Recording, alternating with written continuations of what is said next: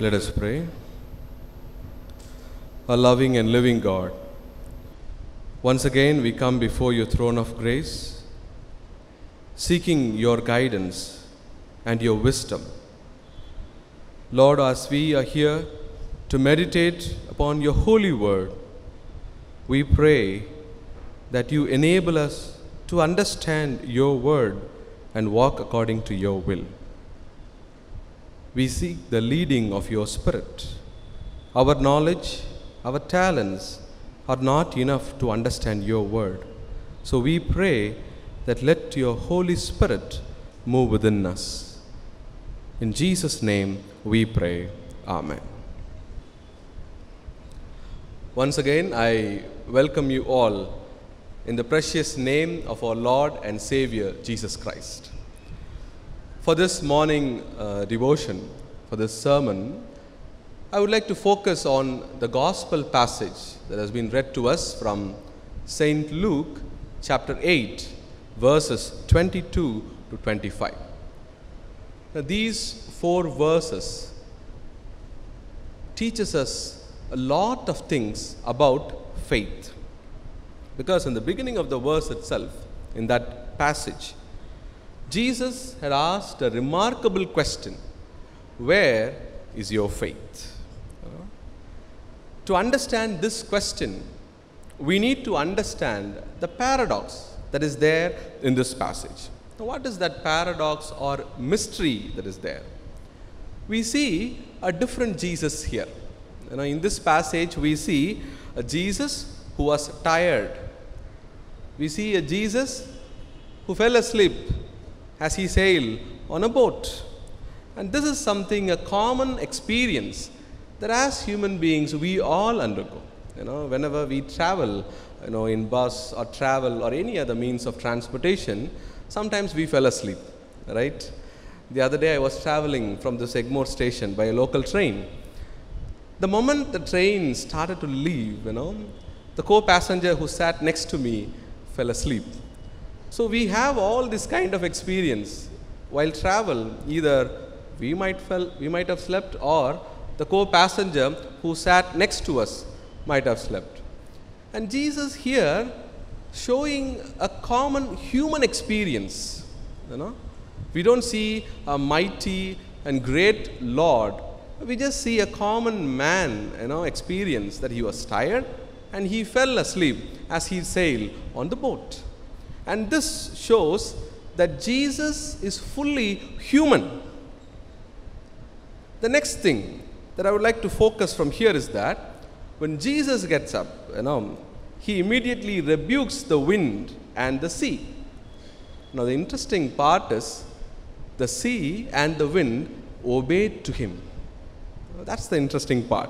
And they become still. So the disciples were surprised and they were asking, who can this be? The same event was recorded in Matthew chapter 8. Now there it was said, what kind of man is this? What kind of man is this? In Matthew chapter 8, verse 27. So while Jesus had a body of flesh and blood like us, at the same time, he was also the Lord of all creation. That's why, in John chapter 1, verses 3 and 14, if we see, it says, all things were made through him, and without him nothing was made that was made. And in the next verse it says, and the word became flesh and dwelt among us, and we beheld his glory. So this is the mystery. This is the paradox that I was talking about in the beginning.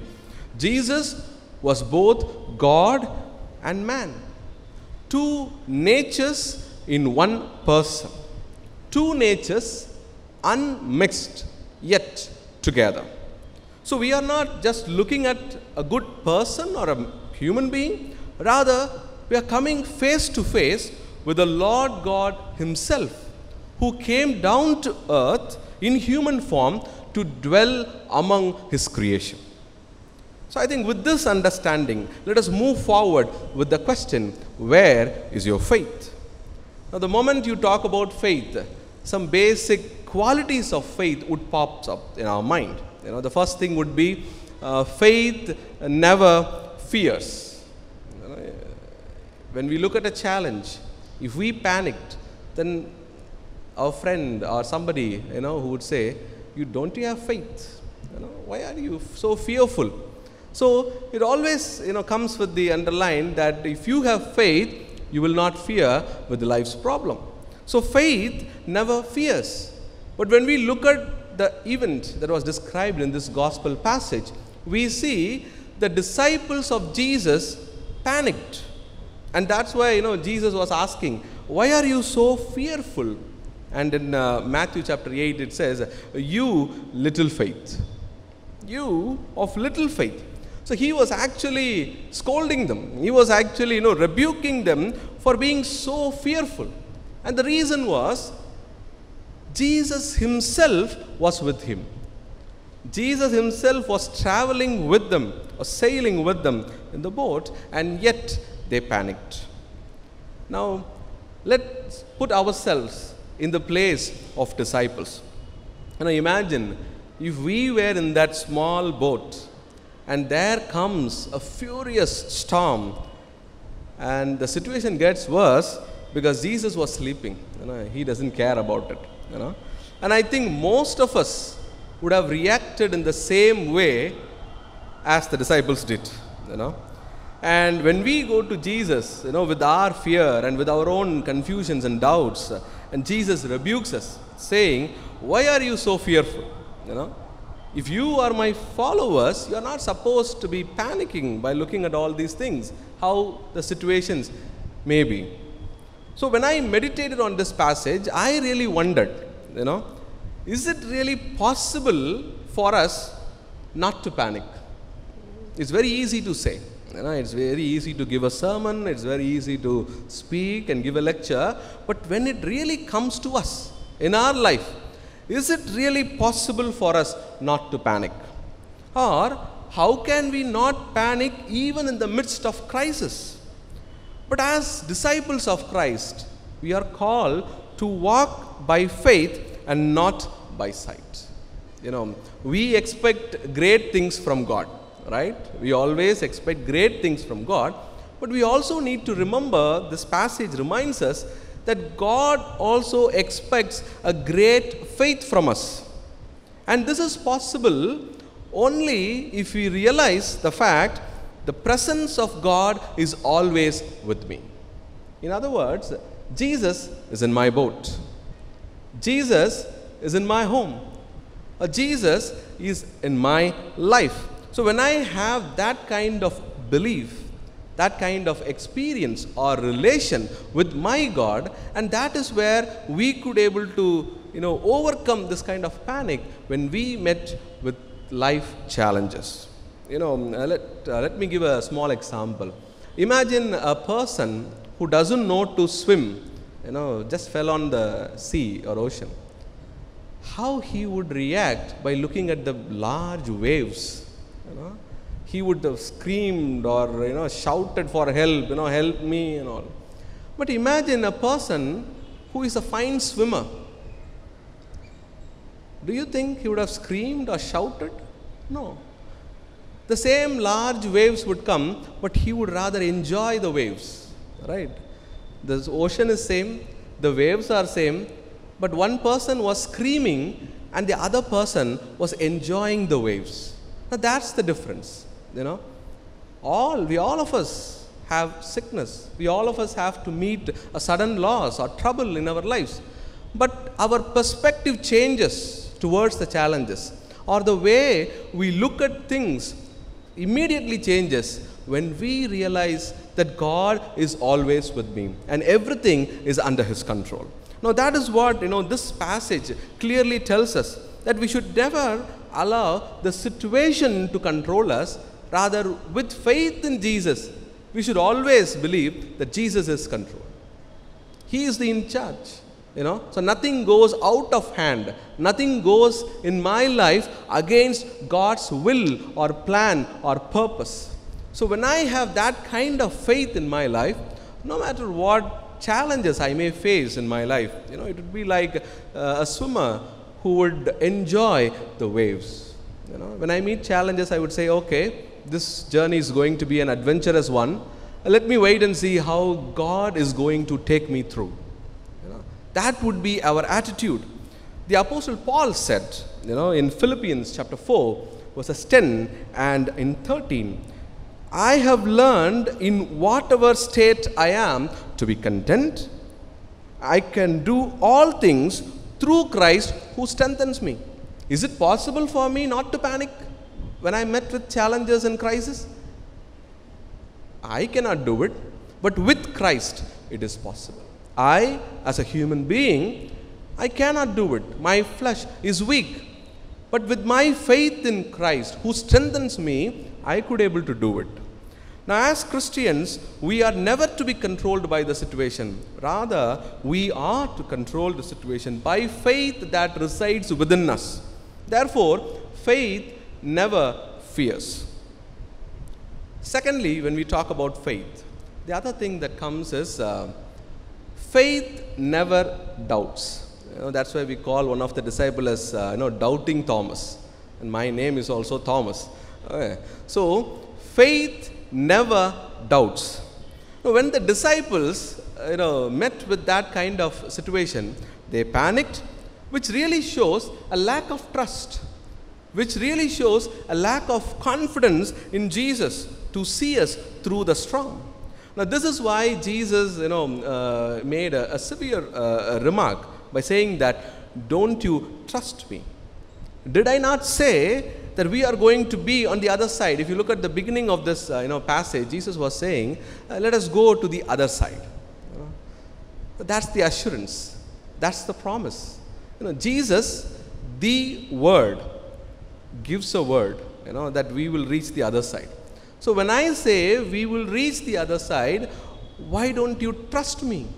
Why don't you trust on the promises that I give you? Why don't you trust on the assurance that I give you? Now, in our life, when we pray, when we have our own personal relationship with our God gives us promises. Our God gives us assurance. And it is us who needs to trust on those promises. It is we who need to trust on those assurances. Now again, the disciples were saying, Master, we are drowning, we are perishing, we are drowning. So again, it's a lack of faith. But when we meditate on this passage, looking at the whole thing objectively in the disciples' life, it's very easy sometimes. But then, when we are faced with such situations, many times we might have also expressed such kind of doubts or lack of trust or confidence. Now, how to overcome this? Or sometimes we wonder, I am a faithful Christian, but when I met with some crisis, why do I lack trust? Why do I doubt myself? How to overcome this? So these questions, in our own personal life, at some point of the time, we would have asked ourselves, why, Lord? Why am I so weak in faith?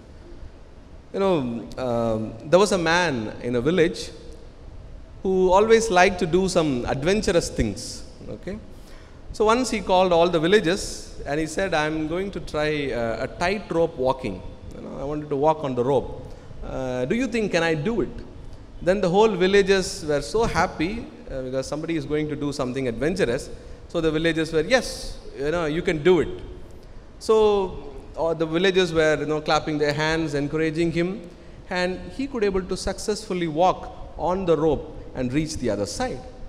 And then immediately he asked the villagers, "Now do you think I can do this again by carrying a child on my shoulders?" Immediately the villagers were, "Yes, why not? You can do this." Then he says, "Okay, then send one of your child." There was a pin drop silence. Nobody is willing to send their child. So he looked at his 3-year-old daughter, and immediately, without any hesitation, she climbs on her dad's shoulder, and both of them cross and reach the other end. Now, what's the difference between the villagers and his daughter. The villagers also believed, you can do it, but I cannot risk my life with you. So many times as Christians, our faith in the Lord is like that. I believe in Jesus. I believe you can do healings. I believe you can forgive my sins. I believe you can do wonders. But I cannot risk my life, to do something depending on you or trusting you. But the 3-year-old daughter, without any hesitation, who climbs on her dad's shoulder, the faith that she had was, he is my father. No matter what, he will never let me down. He will never ever let me down. Now that's the kind of faith we need to have as Christians with our Lord. Then only we could able to risk our lives. Imagine the missionaries in the 19th and 20th century. On what assurance they left their hometown and country and came to India and to other countries, risking their life. They came out of their comfort zone because they trust in the Lord, that my God will never ever let me down. Now that's the kind of faith, if we have, we can attempt great things and God will help us to achieve great things. Now that is what it comes when it talks about faith never doubts. And the third aspect of faith is faith expects trials. When you talk about faith, you can't really, or holistic way of understanding faith without any trials. Or we can say, trials are like a measuring rod to the kind of faith that we have. The kind of trials we overcome, it helps us to understand what kind of faith that I have in my Lord. So faith expects trials. Now in this passage, when you look at this passage, the first question that might come to our mind is that why did God allow this storm in the first place? Instead of rebuking it and stopping it immediately, Jesus could have done even before it, right? But then why did God allow this storm in the first place? It's clearly like testing the water, testing his disciples. And trials are something that test our faith. Just like the fire refines the gold, our faiths get matured by trials. In 1 Peter chapter 1, verse 7, it says, "The genuineness of your faith being much more precious than gold that perishes, though it is tested by fire, may be found to praise, honor, and glory at the revelation of Jesus Christ." Instead of becoming a swimmer who could enjoy the waves of the ocean, many a times we become a shallow Christians. We want to swim in the shallow waters. And the interesting thing about shallow water is that it's not so deep and we can touch the ground with our feet anytime we want. So to swim in shallow waters, a shallow faith is enough.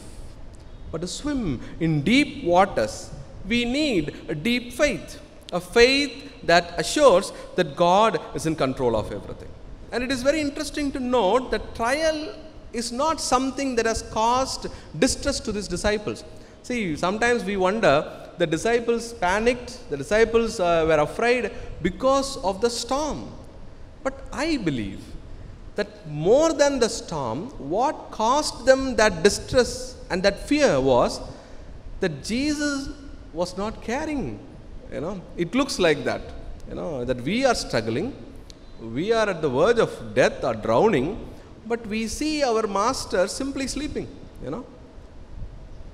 So Jesus doesn't care about my pain, about my struggle, and that thought made them more distressed. And now let us take a moment and think ourselves. In our lives, was there any moment that we felt that God is not listening to my prayer? God doesn't care about my pain or my struggle that I am undergoing now. Or God doesn't care about my loneliness or what I am going through in my life. Have you ever come across that kind of situation? Because more than the challenges and problems that we face, it is this kind of thought that will cause more distress. And it will make us to panic more. And it was here we need to understand the truth. The truth is, Jesus knew that the storm was coming. And that's why he gave the assurance, we will reach the other side. You know? So it is in those times we always need to look back to the promises. We always need to go back to the assurance which God gave to us. Because in Jeremiah chapter 29 verse 11, it again gives us the assurance, for I know the thoughts that I think towards you, says the Lord, thoughts of peace and not of evil, to give you a future and a hope.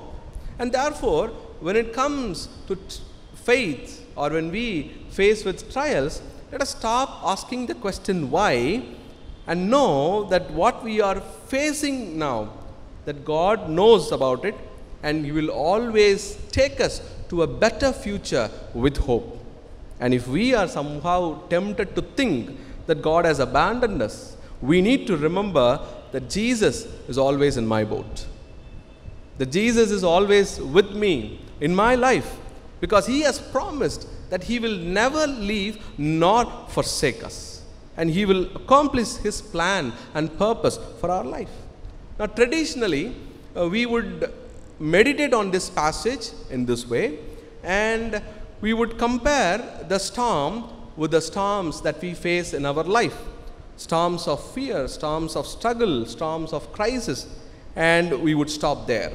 But today, as we observe Environment Sunday, I take you to go for a bit further and to explore more in this passage.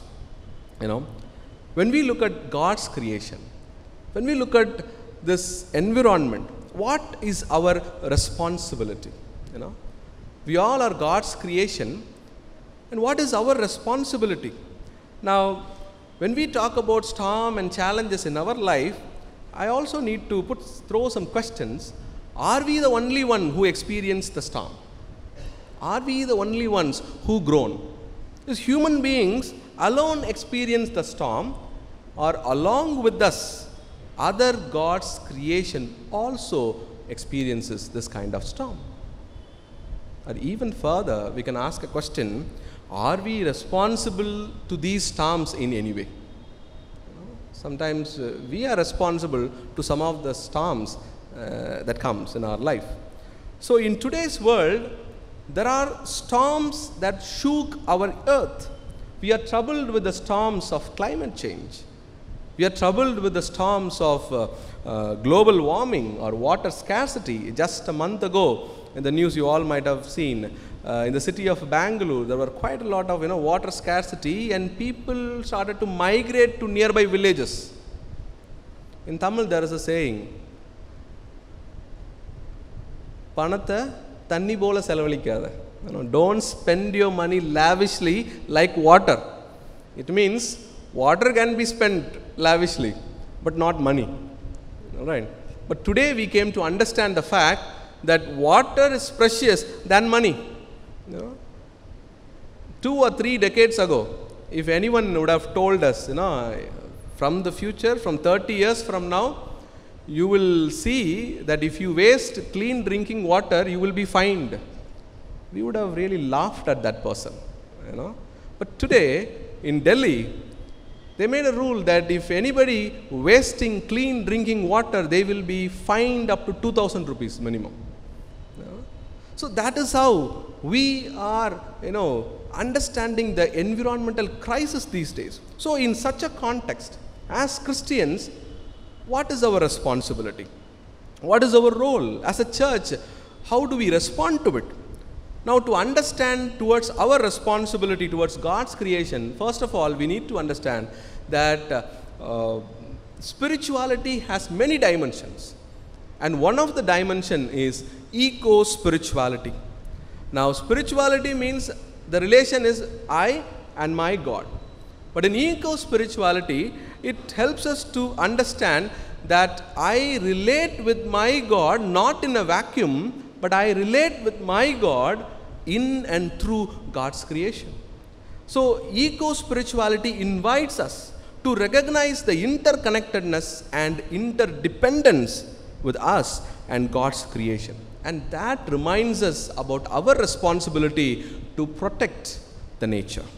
to protect the nature. Now, sometimes we think God is our Messiah, but in eco-spirituality, it helps us to understand that God is not only a Messiah for human beings, but our God is also an eco-Messiah, eco-Savior. For example, in Isaiah chapter 43, verse 20, it says, "The wild animals will honor me, the jackals and the ostriches, for I give water in the desert and rivers in the wilderness." It shows that our God as an eco-Messiah not only provides water to God's people in the wilderness, but our God also provides water to the animals and birds in the desert. And it really teaches us that we as Christians, we have a greater responsibility to liberate and heal the earth that has been damaged. Now, after listening to all these, eco-spirituality, eco-Messiah, it's a very good concept. But how do I practice in my life? Concept-wise, theory-wise, it's very nice. But practically, how, as an individual, how do I do it? I can't leave all my work and become an activist now, right? So how do I do it? One small step can bring big difference. One small step can bring big difference.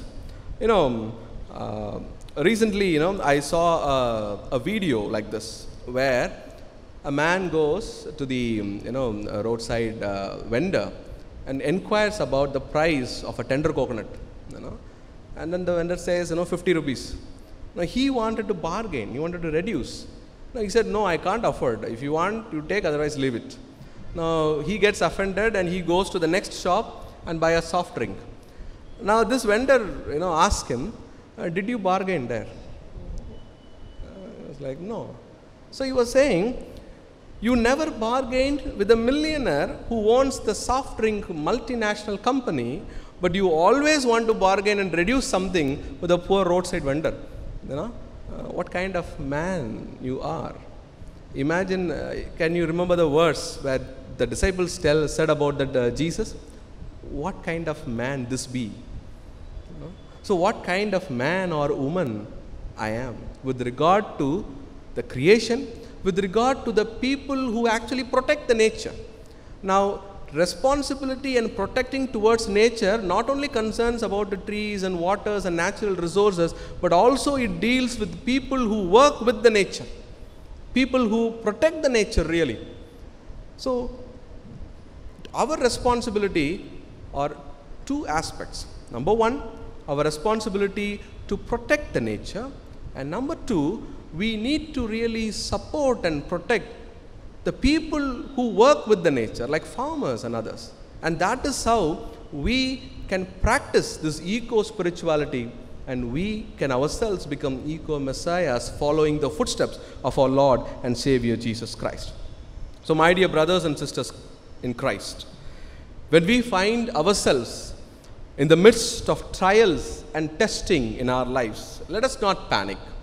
Rather, let us trust in the Lord and take refuge in our God, because He will receive us, He will bless us, and He will bring deliverance to us, and He will always calm the raging storm. This shall be the nature of our faith. May God bless these words. Let us look to God in prayer. Gracious and loving God, we thank You for Your word. Lord, many a times in our lives, we might have showed a poor faith in our life. But You are always gracious and merciful towards us. You always forgives us. Thank You for that compassion and the love that You are showing towards us. And we pray that You strengthen our faith, that we may not be feeble in our faith anymore, but we will be strong in our faith. That no matter what life may bring to us, it should not disturb us, because we should have a strong faith that You are with us. Your abiding presence is always with us. We pray that You show Your grace to each and every one of us to have such a great faith. In Jesus' name we pray. Amen.